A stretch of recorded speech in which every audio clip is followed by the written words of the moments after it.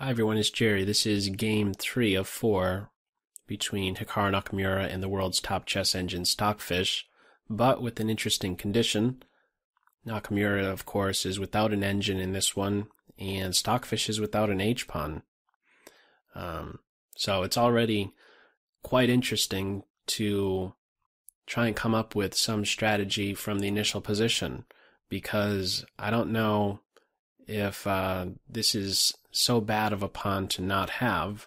Of course, it's going to still be an advantage to white, but already having a rook active will make a quick castling maybe not so appealing on the white side, and black, of course, will maybe not be so quick to want to castle himself, since it would take a rook off of this half-open file. Castling kingside, that is. So with that said, one interesting idea on the white side may be to try and open up the position in the center, welcome central pawn exchanges, and try to maybe get it to a point where if the position does open up in the center, this king on e8 will be vulnerable and forced to one side of the board or the other. Okay, so game kicks off in this one with e4 by Nakamura.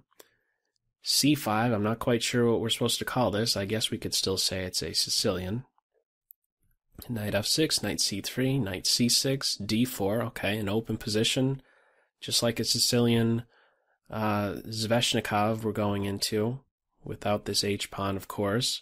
I had wondered about maybe this bishop g5 move at some point, since there isn't an h-pawn around to try and kick the bishop from g5. But instead we go for knight b5, d6, knight to d5, knight takes, pawn takes. I wonder about something else even at this point.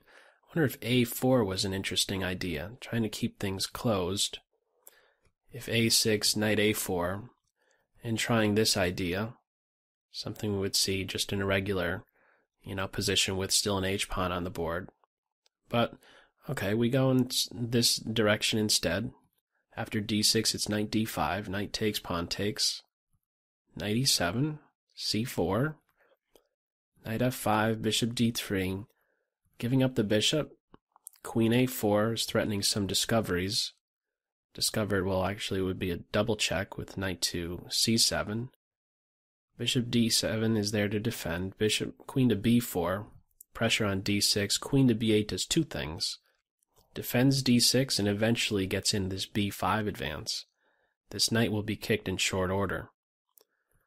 So bishop e3, the knight is kicked, b5 break is in, takes, series of exchanges, and with that the queens are off. This is an endgame, and white is up a pawn, and will soon be looking to create a passed pawn on the a file. So as it turns out, this king will not be vulnerable. This rook can maybe even think about one day getting active in this way, something along the 4th rank, or maybe targeting this d5 pawn, which lacks pawn support. So maybe maybe we can file this pawn under the overextended, in an overextended category. But first, okay, king e2, king d7. Neither side really does well to castle, just moving the king up, keeping the king centralized. b3 is setting up an a4 advance. We do have that. And after rook takes, we have rook on h to c8. Notice how black would not be so quick to take like this, because eventually what we have is the position more simplified and an ideal position for the white rook right behind this passed pawn. I believe this would be a much more simple position to play, of course, and keep in mind, without this h-pawn around, these pawns can eventually force through another passed pawn, another passed rook pawn. Okay, we're not quite there, because after rook takes a4, it's rook h to c8, trying to get active on maybe white's 2nd rank, or even one day playing to the 5th rank to pick up the pawn. Not quite yet, of course, because of the bishop, but nevertheless getting the rook to a more active square. White doubles. Rook on a to b8. Again, not so quick to do this, because he's getting ready to roll that a pawn. He'll be very fast. Rook b8 instead. rook c4, pair of rooks come off, and now rook to a7, king to d8, and bishop to d2, and the pawn is picked up. Was there something better at this point right here? Instead of the check, what is maybe another try? Rook a3. But notice with rook a3, this is allowing rook b5. Bishop d2, this pawn is gone. So it's not so easy. It may seem like, why did white give up this b pawn? But notice, well, this pawn is maybe vulnerable, the d5 pawn. You know, this is a very defensive position for the rook, and this is a super active position for the rook that will get a pawn back.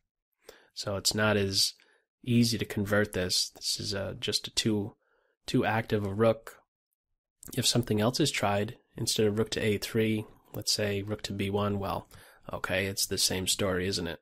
Rook to b5, you cannot defend both pawns. So, as it turned out in this game, there really wasn't, even though white was up the pawn, there wasn't a way, at least in Nakamura's eyes, that he was able to convert this so easily.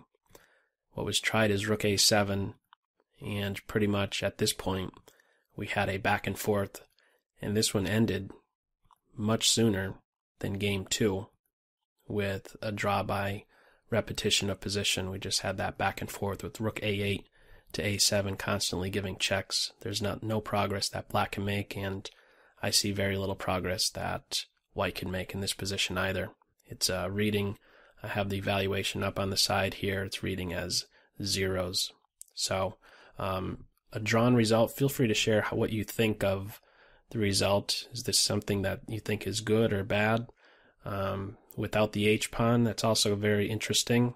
Which pawn maybe do you think is the worst one to start out without? Feel free to share any of your thoughts on this interesting variation of chess from this game 3.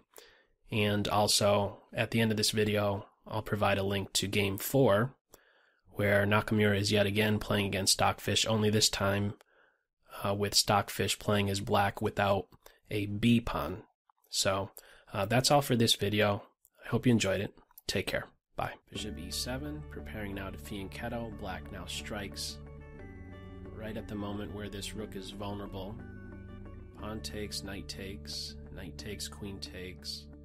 White is there in time to defend the knight.